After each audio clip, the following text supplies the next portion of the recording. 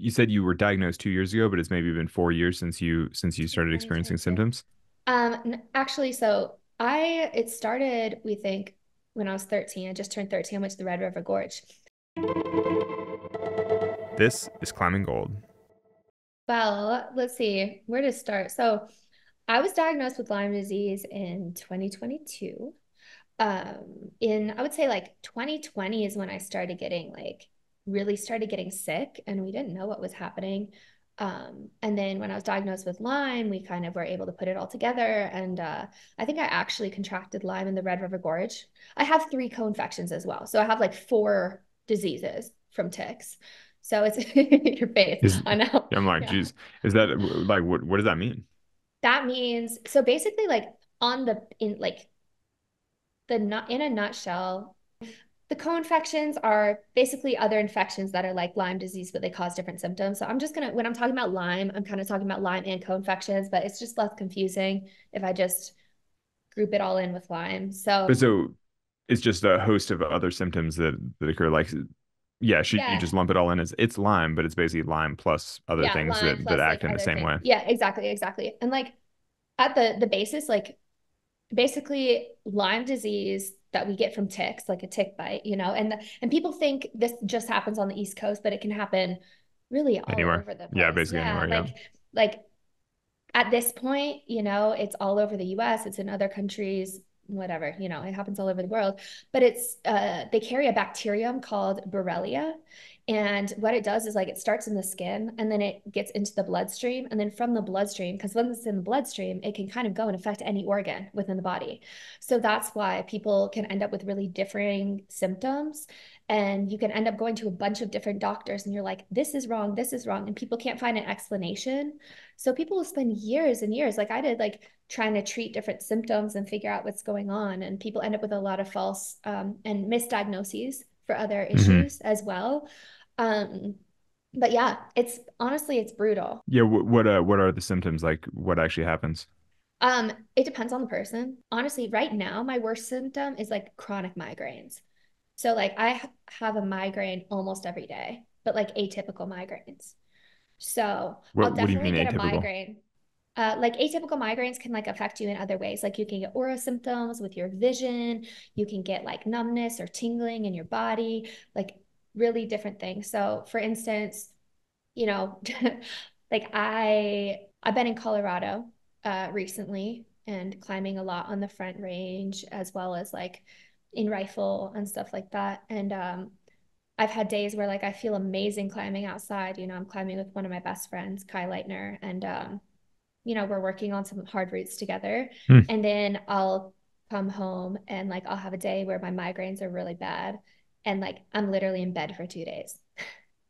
Hmm. So it's kind of crazy. Like the difference, the juxtaposition between like how when I feel really good on the wall, when my body like feels like it's working the way it should be, like I feel so good, and then I'll have like debilitating migraines.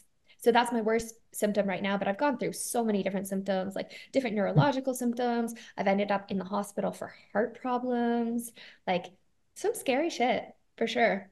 Yeah. So over the four, you said you were diagnosed 2 years ago, but it's maybe been 4 years since you started experiencing 2022. symptoms. Actually, so it started, we think, when I was 13. I just turned 13. I went to the Red River Gorge, and we never found the tick. And that's why, and when I got home and I started having like a range of really weird symptoms when I was a kid, and my parents, we didn't know what it was.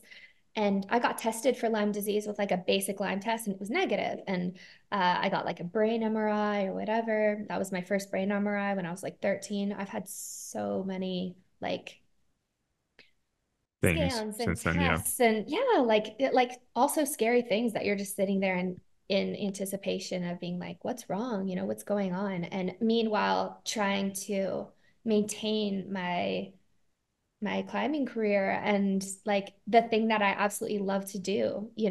Like I feel like climbing is one of the things that like I was put on the earth for in a certain way. Like it feels so natural to me climbing on hard routes. Like it just feels so good. And so when I have periods where I'm feeling really bad, like I'm so fatigued and I'm breaking into like a sweat, and it's like hard for me to even have the energy to like get out of bed and walk to the car. I'm like, oh, all I want to do is be climbing up the crag, you know? But then when I feel good, I'm like, I can climb on 9A. So it's quite wild. So how do Um, you get your Lyme to go into remission? Mostly it's antibiotic treatment. I was, let's see, last year I was climbing in rifle in like September and stuff, and I literally was up there and I was like, I'm so sick. Like I was like getting on my project, getting down, vomiting, trying my project again. Like I was like, this is just, I'm so sick. I was like, I need more intense treatment if I want to climb this hard. Like this is just not putting myself through this right now is not what's best for me. And so I decided to do a really intensive treatment where I went to a tiny country in Europe and just for, I don't know what I can and can't say with that clinic and stuff like that. So I'll just be broad. And I got treatment. I was on antibiotics for like 4 or 5 antibiotics, 3 other medications, IV for like 5 hours a day, sometimes like 6 hours a day, alone in this tiny country for like almost 2 months. And Dude, yeah, it was like really like brutal. really hardcore. Yeah, that's like going to prison or something. Yeah. Yeah, yeah, for sure. And like I think also you learn that like other things in your life that your body is so sensitive to other things and everything's connected. So like it's learning how to like also cut certain things out of your life or people out of your life that don't bring you peace because when you do that, your body can focus on healing. And I think when you're dealing with other things, sometimes you're not as focused on healing. So it was a really big learning process for me in other And ways, in other areas.